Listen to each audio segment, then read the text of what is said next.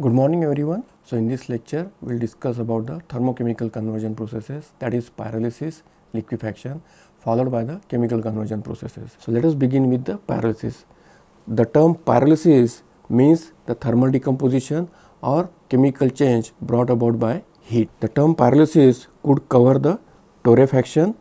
carbonization and the pyrolysis process as well. If you recall our discussion about the torrefaction and the carbonization process, the torrefaction process is also carried out in absence of oxygen but in the very narrow temperature range. Whereas in case of carbonization, the partial oxygen is allowed to carry out the combustion so that it can provide the heat which is required for the process. And similarly in pyrolysis process also it carries out in absence of oxygen, or sometimes partial oxygen is allowed to provide the thermal energy which is required for the process, and that is why the term pyrolysis could also cover torrefaction, carbonization and the pyrolysis processes. But generally the term pyrolysis is more constraining to thermal processes for production of the liquid extract from the biomass, and that is the main objective of the pyrolysis process, to obtain the liquid product from the biomass. Apart from that also it leads to the production of char and the gas as the product. The process is performed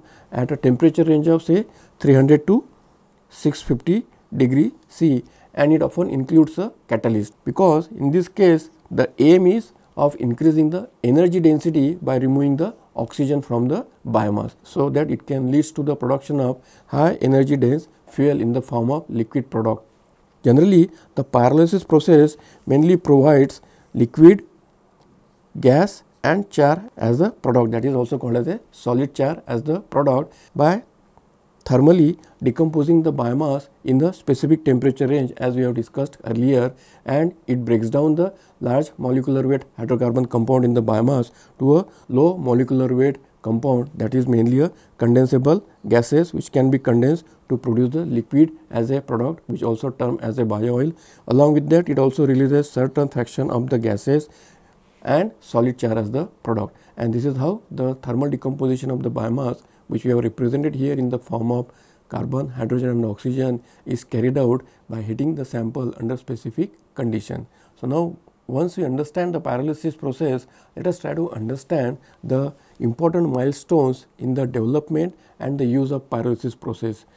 The practice of carbonizing wood to manufacture the char has existed for as long as the human history has been recorded, and at first the production of char was the sole objective of the wood carbonization process,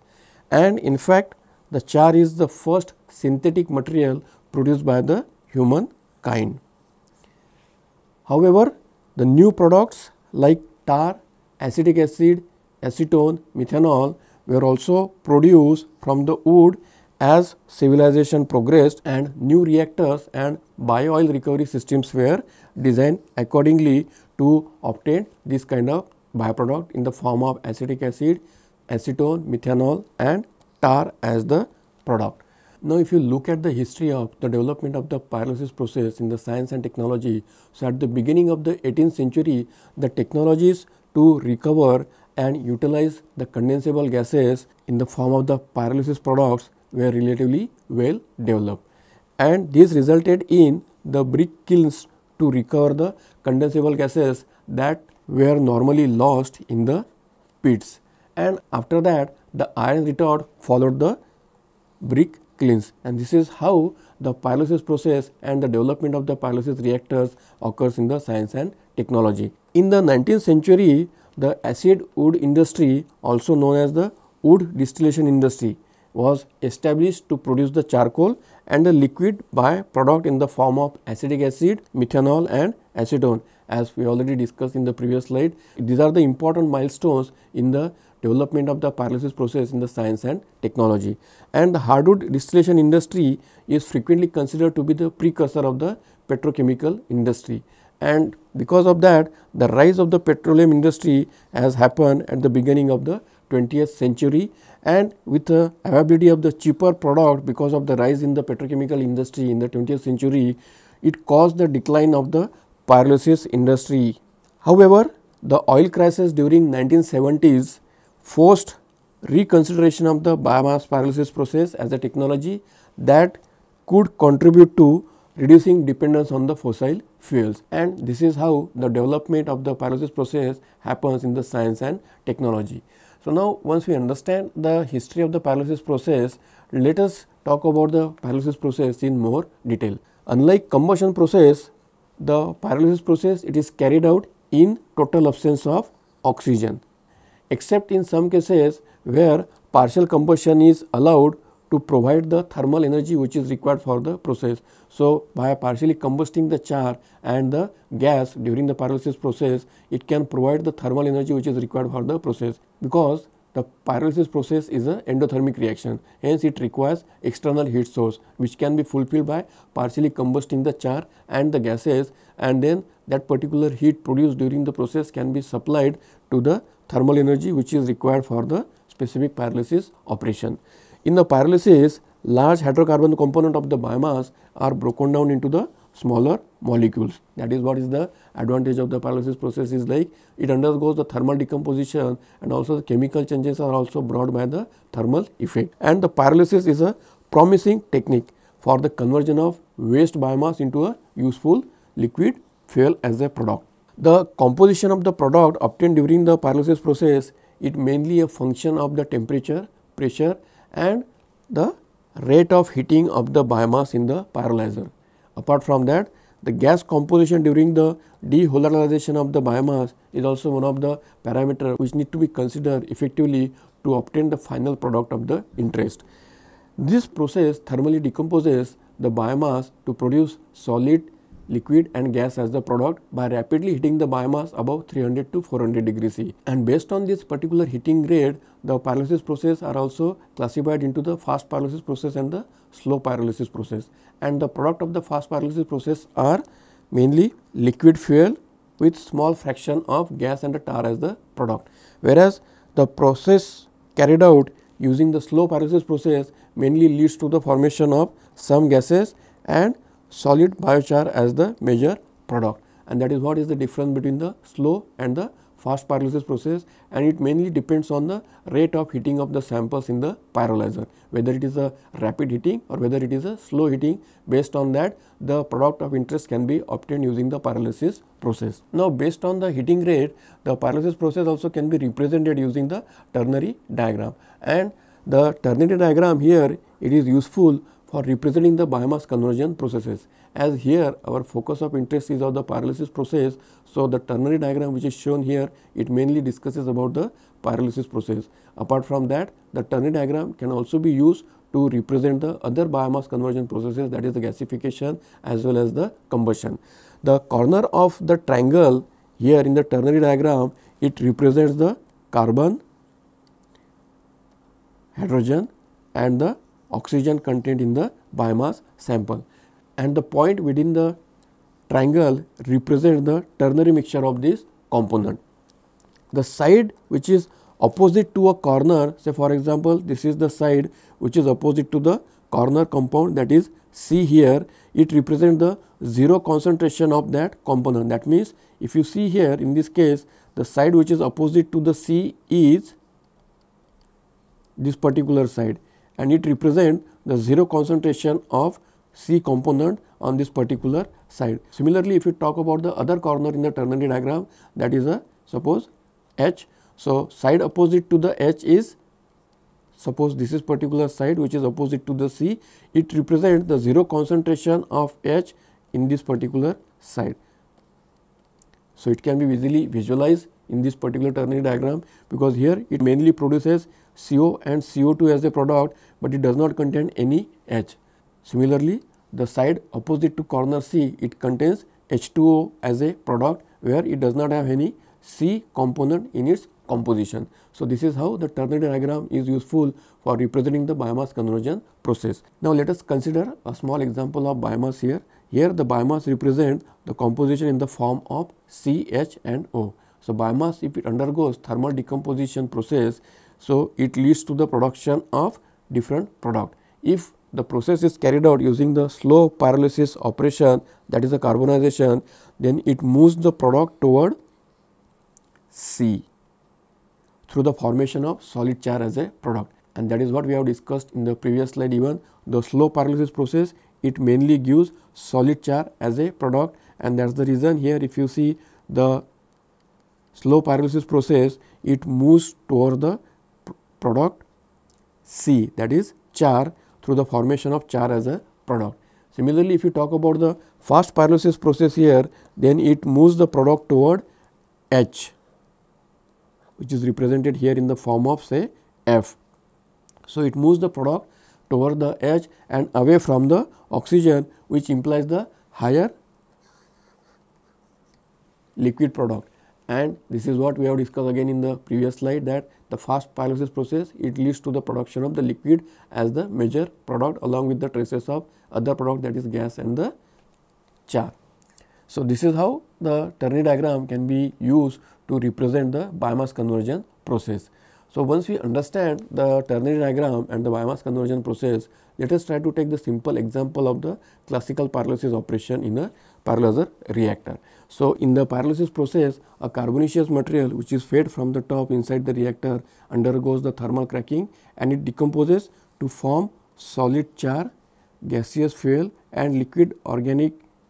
compound as a product. Currently, the thermal decomposition process, in which the heat energy which is required for the pyrolysis process is supplied by partial combustion of the char and the volatile gases, and is being termed as a pyrolysis process. So, because of that, the combustion operation which you see here, it allows the combustion of the char and the volatile gases, and the heat of the combustion produced in this particular chamber here can be transferred to the pyrolysis chamber to allow the pyrolysis operation to takes place. The carbonaceous material in the form of solid carbon or the gases or the liquid organic compounds can be cracked down or pyrolyzed inside the pyrolyzer to produce the product of the interest. So, as I mentioned, the pyrolysis process is an endothermic reaction, and hence it requires external heat as a source to carry out the pyrolysis operation, and the char as well as the volatile gases produced during the pyrolysis operation can partially be combusted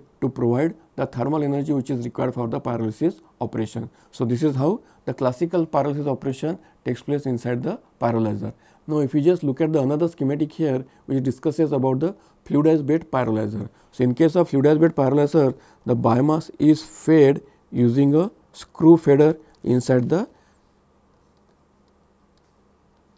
pyrolysis chamber.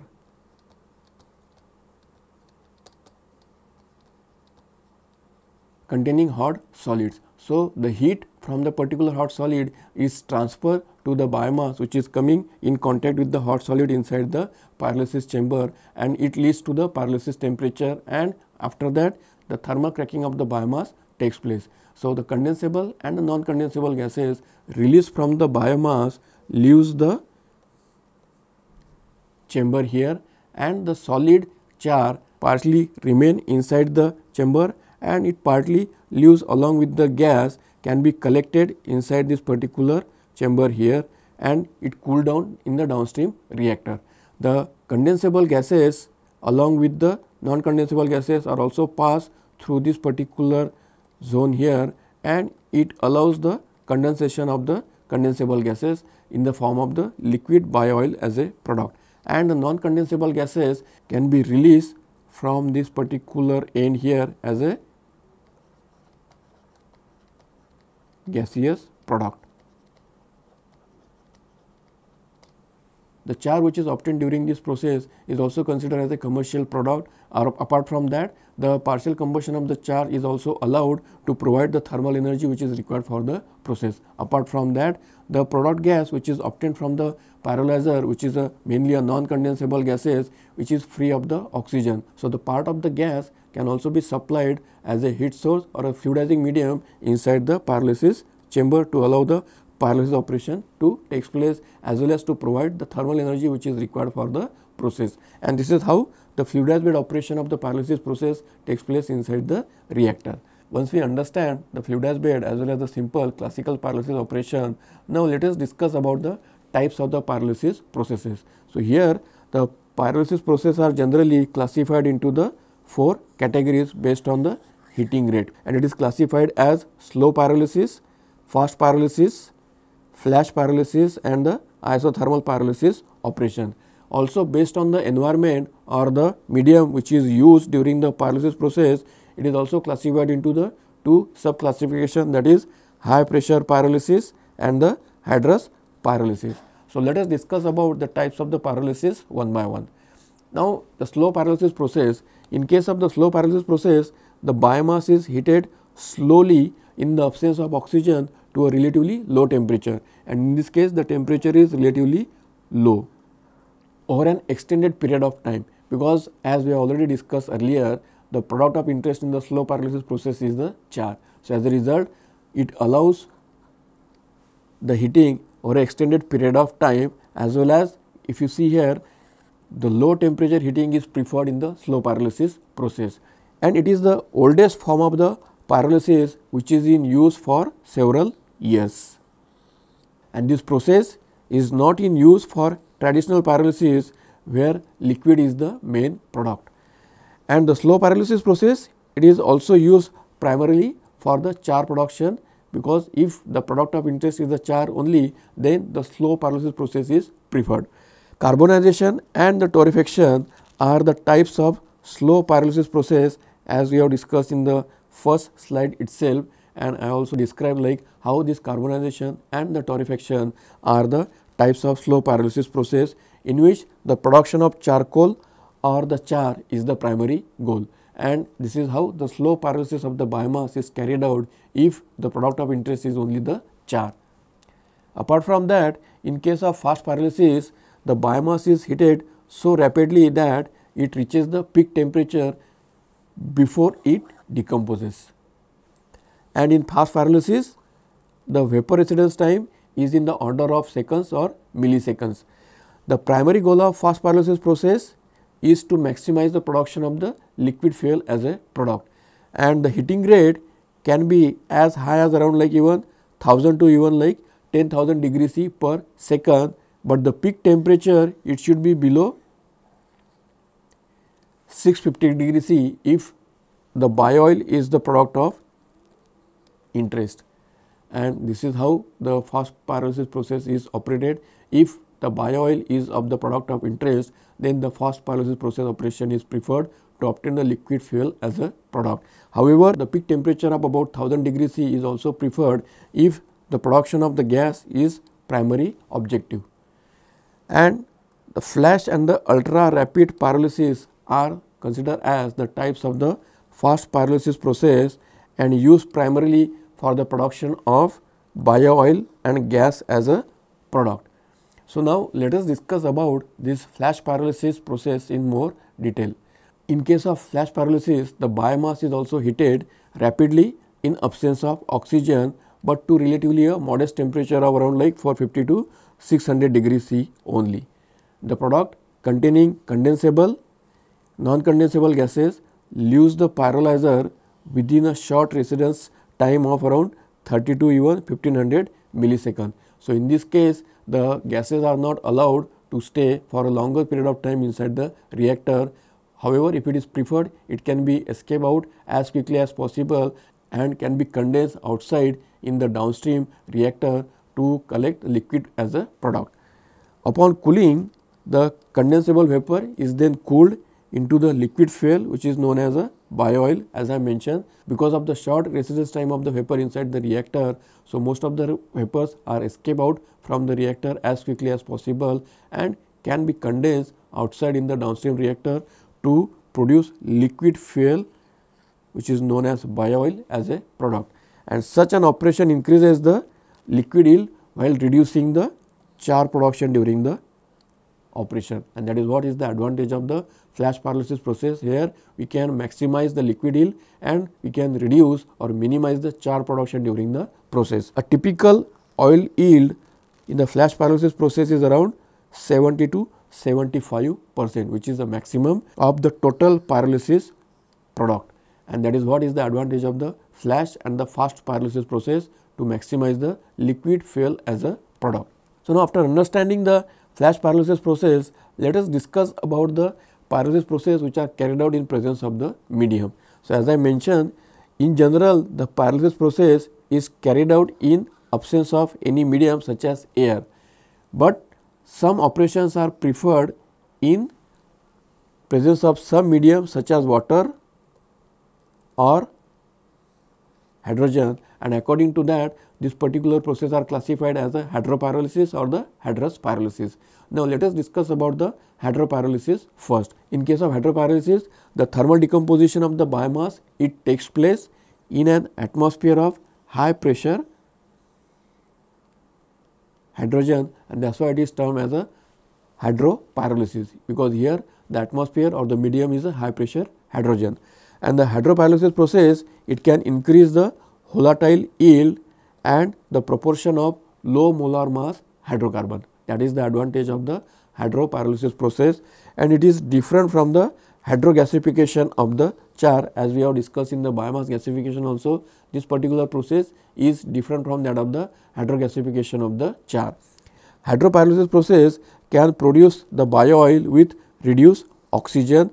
This is one of the most important advantage of the hydropyrolysis process, because it produces the bio oil with reduced oxygen in its composition, and hence it can be effectively upgraded using the hydro processing technique to produce high quality fuel. Whereas in case of the hydrous pyrolysis, the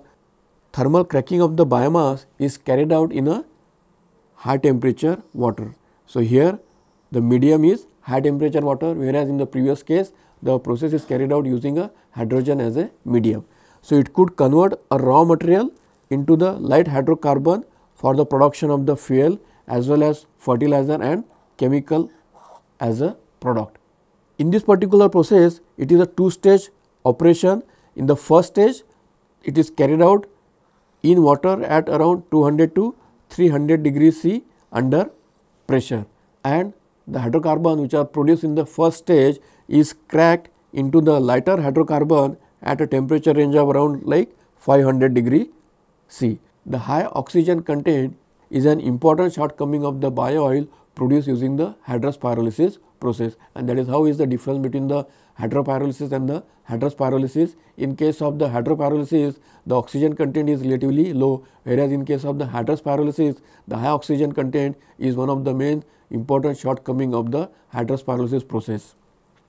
After learning the types of pyrolysis operation in the pyrolyzer, the pyrolysis of the carbonaceous material is carried out using a specific operating condition to meet the requirement of the final product of the interest. So, here one schematic has been shown which is represented in the form of different stages, that is stage 1, stage 2 and the stage 3. So, now let us consider this schematic as a one pyrolyzer, and each individual unit in this schematic, it represents the independent pyrolyzer as well. So, now based on the product of interest which is required at the end of the operation, the pyrolysis operation can be carried out to meet the requirement of the final product of the interest. Say for example, here the biomass is fed inside the pyrolyzer, and if the objective is to maximize the char production in the pyrolysis operation, then use slow heating rate in the range of 0.01 to 2 degrees C per second, and a low final temperature is allowed inside this particular process, and also provide a long residence time inside the reactor, so that the final product of the interest, that is a char, can be obtained at the end of the pyrolysis process, that is termed as a slow pyrolysis operation. If the objective of the operation is to maximize the liquid yield as a product, then use a high heating rate as we have discussed earlier, that is a fast pyrolysis process, and a moderate final temperature in the range of around 450 to 600 degrees C, and a short gas residence time. As a result, it will lead to a liquid oil as a product, and that is the maximum oil yield which can be achieved using the fast pyrolysis process because of the short residence time of gas inside the reactor. If the objective is to achieve a maximum gas production, then use moderate to slow heating rate inside the pyrolyzer, and a final temperature can be in the range of around 700 to 900 degrees C, and also provide a long residence time to the vapors inside the reactor to achieve maximum gas production from the pyrolyzer. And this is how the pyrolysis operation is carried out to adjust the operating parameter inside the pyrolyzer and to meet the requirement of the final product of the interest. Now, after understanding the pyrolysis operation and the how to achieve the final product of the interest in the form of char, liquid and gas as a product. So, let us consider the physical aspect of the pyrolysis process inside the pyrolyzer. So, from the thermal standpoint, it is divided into the 4 chamber. For example, drying operation, the initial stage, primary stage and the secondary cracking zone inside the pyrolyzer. So, in the drying operation, which is carried out in the range of 100 degrees C, it mostly releases the free moisture and the loosely bound water inside the biomass. In the second stage, which is called as the initial stage, which is carried out in the temperature range of 100 to 300 degrees C. So, exothermic dehydration of the biomass takes place and releases some non-condensable gases in the form of CO and the CO2. So, the third stage, which is a primary pyrolysis of the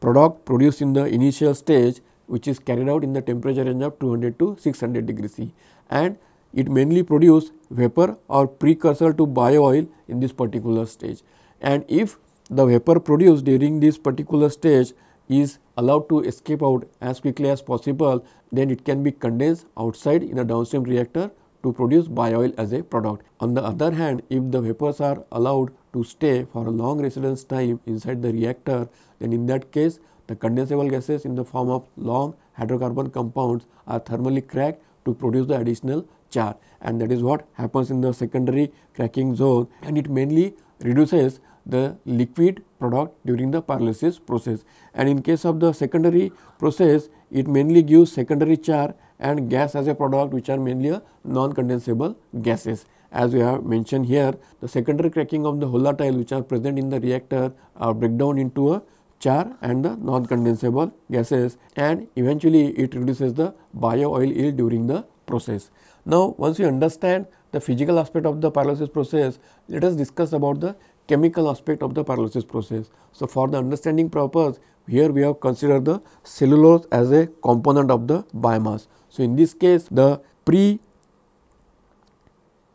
pyrolysis operation is carried out in the reaction 1, followed by 2 competing reaction, that is dehydration and the depolymerization reaction. So, in the reaction 2, if you see here, it mainly a dehydration, decarboxylation and the carbonization reaction, and it mainly produces char and the non-condensable gases as the product. Whereas, in the reaction 3, if you see here, it is mainly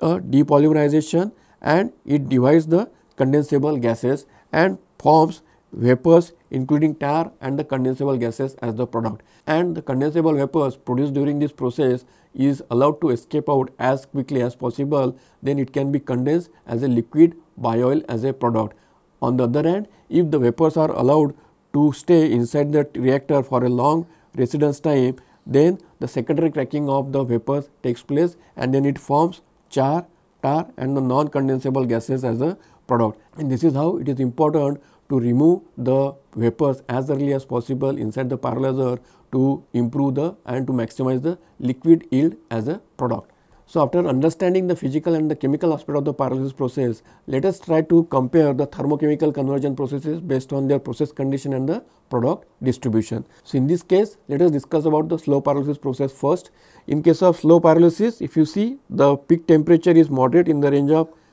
say 450 to 500 degrees C, and the residence time is relatively long in case of slow pyrolysis process, because the product of interest is the char. So, in this case, it gives wide distribution of the product in the form of 35% char, 30% liquid and 35% gases. So, this is how the distribution of the product takes place inside the slow pyrolysis process. If it is an intermediate mode of operation, in this case even the temperature is almost same, but the residence time is relatively less compared to the slow pyrolysis process, and as a result it leads to maximize the liquid product, which is the product of the interest. Similarly, if you talk about the fast pyrolysis process, here also the peak temperature which is moderate and the residence time is relatively short, which is less than even 2 seconds here, and it gives maximum liquid as a product along with the traces of gas and char as a product. Now, if you compare these processes with the gasification where the product of interest is only the gas, then in that case the peak temperature is relatively high, that is greater than even 800 degrees C, and the residence time of the vapors inside the gasifier is around like 10 to 20 seconds, and it maximizes the gas as a product instead of liquid and the char, and that is how this particular process can be carried out effectively to produce the product of interest, either the liquid, gas or char as a product, by just varying the operating condition inside the reactor. Now, once we understand the pyrolysis process, so let us discuss about the another thermochemical conversion operation, that is the liquefaction process. So, hydrothermal liquefaction process, it involves the direct liquefaction of the biomass into the liquid oil with a reacting temperature of even lower than 400 degrees C, but in this particular operation it requires a significant pressure to keep the reaction mixture in the aqueous medium, and in this process the water is an important reactant and even the catalyst, and that is what is the role of the water in the hydrothermal liquefaction. It plays as the role of reactant as well as the catalyst, and the product of the biomass liquefaction is oil which has much higher energy content than that of the syngas and alcohol produced using the biochemical conversion process. If the feedstock contains lot of water, HTL does not require the drying as gasification and the pyrolysis does. The drying process typically it takes large quantities of energy and time, and the energy used to heat up the feedstock in the HTL process could be recovered effectively using the existing technology, and that is what is the advantage of the hydrothermal liquefaction technology is like the heat which is required to heat up the feedstock inside the reactor can be recovered effectively using this existing technology. The hydrothermal liquefaction is a very complex reaction, and the complexity of the chemical reaction involved in the hydrothermal liquefaction can be attributed to the complex composition of the feedstock, and following are the main reactions which are involved in the liquefaction of the carbonaceous material. So, if you look at the reactions here, it mainly involves the cracking and reduction of the polymers such as lignin and lipids, followed by the hydrolysis of the cellulose and the hemicellulose to glucose and other simple sugars. This is one of the major reactions which takes place in the hydrothermal liquefaction process, followed by the hydrogenolysis in the presence of the hydrogen produced during the hydrothermal liquefaction process, and the reduction of the amino acid. At the biomass feedstock, it mainly consists of protein, lipids, fats and carbonaceous material. So, the protein content in the biomass is reduced into the amino acid during the hydrothermal liquefaction process, and the reformation reaction via dehydration and the decarboxylation reaction. If you remember our discussion in the gasification and even the combustion processes, so the dehydration process, it mainly removes the oxygen in the biomass in the form of H2O, whereas decarboxylation process, it removes the oxygen in the biomass in the form of the CO2, and these particular reactions are also takes place in the hydrothermal liquefaction process, and by which it removes the oxygen present in the biomass, and CO and the CC bond cleavage reaction followed by the hydrogenation of the functional groups, and these all are the number of reactions which takes place in the hydrothermal liquefaction of the biomass. So, the hydrothermal liquefaction of the biomass and the product produced from the hydrothermal liquefaction of biomass are categorized based on their phases, that is the biocrude oil phase, aqueous phase, gaseous phase and the solid residue as the product. So, the biocrude oil which is obtained from the HTL process is a dark brown and the viscous liquid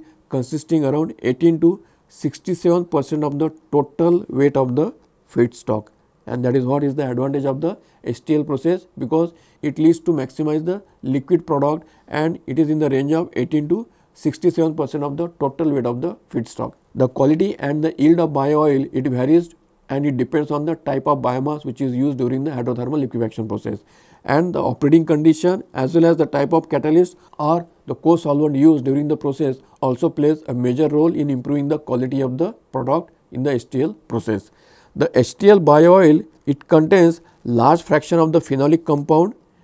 whereas the fraction of polar compound such as glucose and acids are very less in the bio oil produced using the HTL process. And the produced bio oil, it has high energy content in the range of around 30 to 36 megajoule per kg, and also has elemental composition in the form of 64 to 73% is carbon content, 18 to 10% of hydrogen, 10 to 25% of oxygen and 3 to 5% of the nitrogen. So now if you discuss about the aqueous phase which is obtained from the hydrothermal liquefaction of the biomass. So the aqueous phase in the HTL is considered as a useful byproduct and which constituted around 20 to 50% of the total weight of the feedstock, and it majorly depends on the operating condition, even on the type of biomass.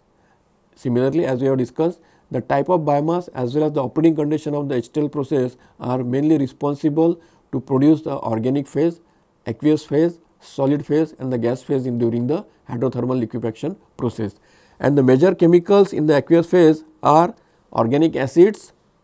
alcohol, ketones and the phenolic compounds. And the HTL aqueous byproduct is also considered as a nutrient source because it contains nitrogen,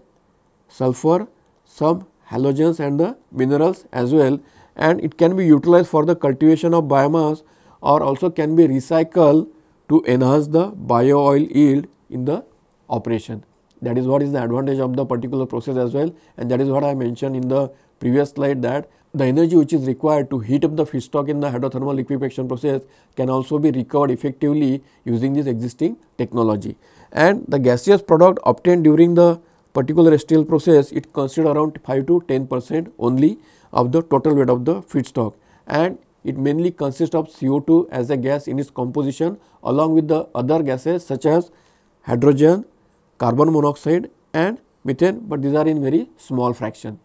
Whereas if you talk about the solid residue which is obtained using the HTL process, so the solid residues from the HTL process are termed as a char, that is also called as a biochar, and it contains high fraction of carbon, hydrogen and the nitrogen. And generally the char from the HTL is used as a potential source of nutrient for the soil amendment or also act as a soil enhancer. So now let us compare the bio oil obtained using the pyrolysis as well as using the HTL process. Now if you see here, the carbon content in the bio oil produced using the HTL process is relatively high, which is equivalent to even the fossil oil carbon content, but the carbon content of the bio oil produced using the pyrolysis process is relatively less as compared to the HTL process, and also contains small fraction of sulfur and the nitrogen in its composition, and it is more or less same in the bio oil produced using the HTL and the pyrolysis process. And the oxygen content, if you see in case of the HTL process, it is just almost half of the oxygen content of the pyrolysis produced bio oil, and that is what is one of the major advantage of the bio oil produced using the HTL process, as the oxygen content in the bio oil produced using the hydrothermal liquefaction process is almost half of the oxygen content of the bio oil produced using the pyrolysis process, and water content also it is significantly less in the bio oil produced using the hydrothermal liquefaction process, whereas in case of the bio oil produced using the pyrolysis process has significant amount of the water, and density is more or less same from the bio oil produced either using the HTL process or the pyrolysis process. And this is how is the comparison of the bio oil produced using the hydrothermal and the pyrolysis process. The bio oil produced from the pyrolysis process as well as from the hydrothermal liquefaction process also has certain limitations. So the undesirable characteristic of the bio oil, it restricts its use as a fuel. So the low pH value is one of the issue of the bio oil, and its effect is mainly a corrosion problem. Secondly is the high viscosity. It cause handling and the pumping problem as well during the operation. Instability and the temperature sensitivity is another undesirable characteristics of the bio oil produced during this particular process, and it leads to the storage problem, phase separation, decomposition and the gum formation during the storage condition, and it leads to increase the viscosity of the bio oil also if it is stored for a prolonged period of the time. Char and the solid content in the bio oil produced using these processes, it leads to the issue of the combustion during the operation, equipment blockage and the erosion. Similarly, the presence of the alkali metals in the bio oil produced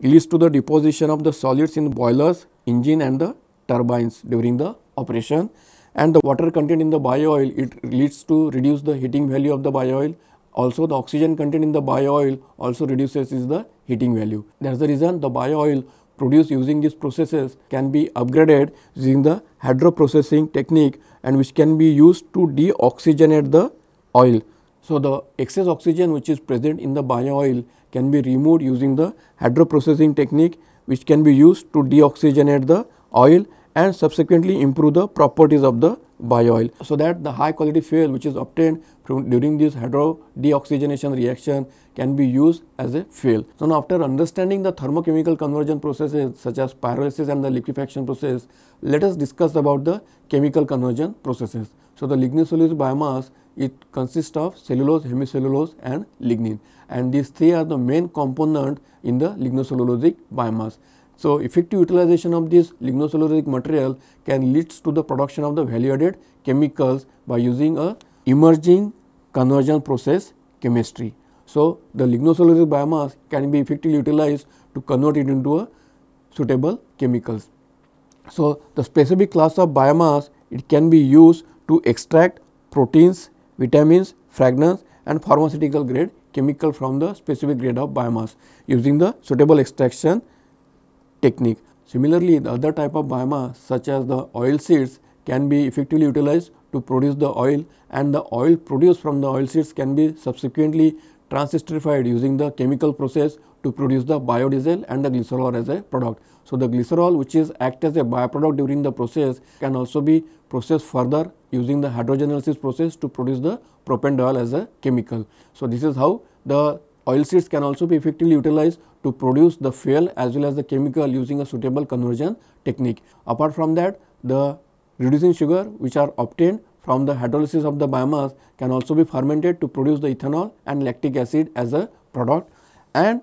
can also be thermochemically converted to produce the bio-SNG, and the bio-syngas produced from the thermochemical processes can also be converted into a chemical using a suitable catalytic conversion technique. Apart from that, if you see the particular chart here, the lignocellulosic biomass, as I mentioned, it mainly consists of lignin, hemicellulose and cellulose as a main component. So the lignin can be processed individually to produce cement additives and the fuel additives as a product in the form of the chemical, and the hemicellulose fraction of the biomass can be hydrolyzed using the acid hydrolysis process to produce glucose, arabinose and xylose as the chemical, and these are the platform chemicals to produce ethanol, xylitol and the butanediol as a product. Apart from that, the cellulose, which is the major component of the lignocellulosic biomass, can also be converted effectively into the range of value added chemicals in the form of high value polymers, platform chemicals, that is levulinic acid, biofuels, that is in the form of ethanol, solvents, monomers, that is diphenolic acid, example which is given here is the diphenolic acids, and the pesticide in the form of 5-amino-levulinic acid. So likewise, the lignocellulosic biomass can also be utilized effectively to produce the range of the chemicals. So if you see here, another platform chemical, that is the glucose, can also be effectively utilized to produce the value added chemical. So the glucose can be obtained effectively from the hydrolysis process, that is the hydrolysis of the lignocellulosic biomass can leads to the production of the glucose, and the glucose which is produced during this process can effectively be converted into the lactic acid, succinic acid, 3-hydroxypropionic acid, ethanoic acid and the glutamic acid. So the range of chemicals can also be obtained using the glucose as a platform chemical. Apart from that, the glucose can also be used as a platform chemical, and via oxidation reaction it can also leads to the range of the chemicals in the form of gluconic acid, glucuronic acid, glyceric acid and a range of other chemicals as well. So this is how the particular glucose can also be utilized as a suitable platform to produce different kinds of value added chemical. So this lactic acid produced from the glucose can also be effectively utilized to produce range of the value added chemicals, that is in the form of acetaldehyde, lactide and propanediol. So this kind of chemicals can also be obtained from the platform chemical, that is a lactic acid. Apart from that, it also used to produce the 2,3-pentanedione and the pyruvic acid. Now once we understand about the lactic acid, so another chemical which is a levulinic acid will also act as one of the platform chemical to produce value added chemical, and the levulinic acid can leads to the production of 1,4-pentanediol,